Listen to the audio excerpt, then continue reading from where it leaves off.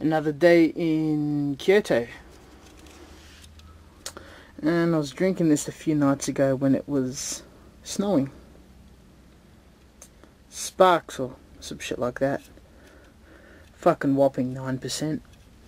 Now, if I remember correctly, it's a soda drink. It's got great passion fruit flavour to it, so it's like a vodka mixer.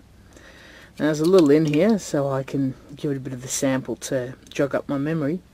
Though this only cost me 100 yen, and halfway through the can my head was already buzzing, so this has an awesome kick to it.